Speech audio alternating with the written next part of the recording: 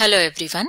In this session we will see how to clone an environment from test to production or production to test. This is released in March 2021. Let's log into test environment.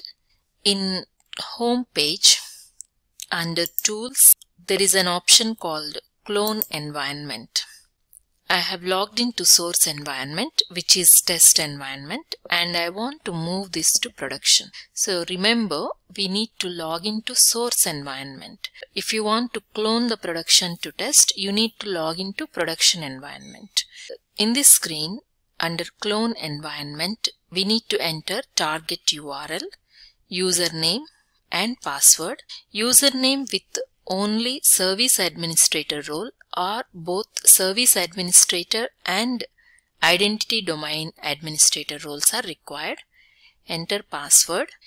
Along with this, it also brings data management. Cloning the environment will remove the target application.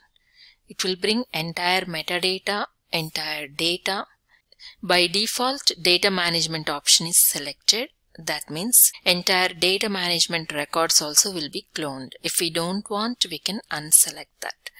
This tool uses artifact snapshot, which is created as the latest artifact snapshot. And if you want to migrate users and predefined roles also, you can select. This is shared services users and roles. This is the target URL. Enter target username and password. I am unselecting data management. Before starting the clone option, let's go to migration. There are other snapshots, but these will not be used. So the snapshot that system automatically picks up is the one that is created in the backup. Let's go back to the clone environment again, and here is the target URL, username, password, data management unselected. Let's click clone. Here are the steps shown in clone environment status. It has clone start date, validation before initiating clone, it is successful. Login to target environment successful.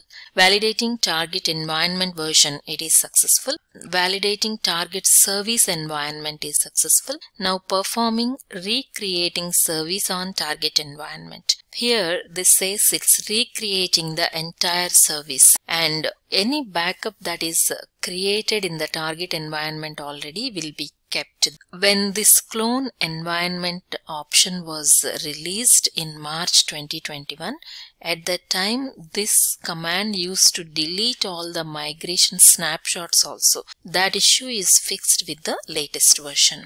Here is the target environment.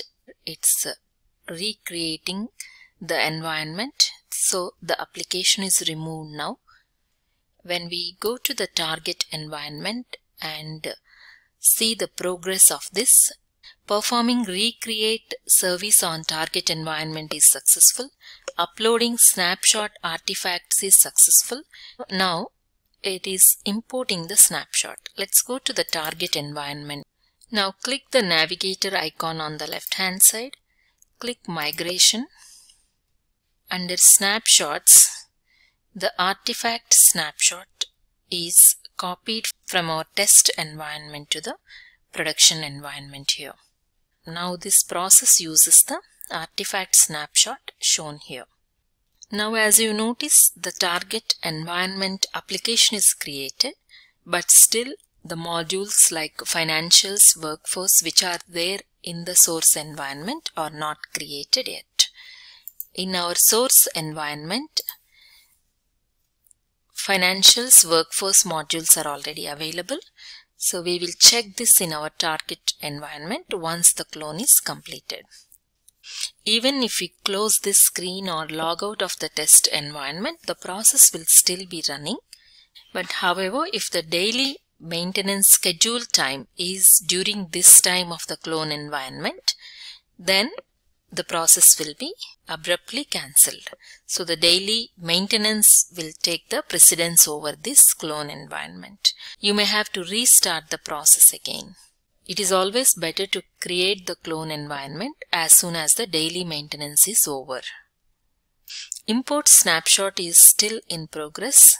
Now I am checking in the target environment to see what are all the components migrated so far. Now I see financials is created. Now the importing snapshot is successful. Next step, data management snapshot is not applicable, and importing data management is also not applicable. We have not selected these two options, and migration status is successful. It took 15 minutes to clone this environment. There is no much data here. If you have huge amount of data, it may take even 5 to 6 hours or more. And here is the target environment. Now workforce module is also created. Let's check daily maintenance time under tools, daily maintenance. This target daily maintenance time is changed. So this is very important to check the daily maintenance time. In this session, we have seen how to clone an environment using the clone environment option. Thank you for watching. We'll see you in next session.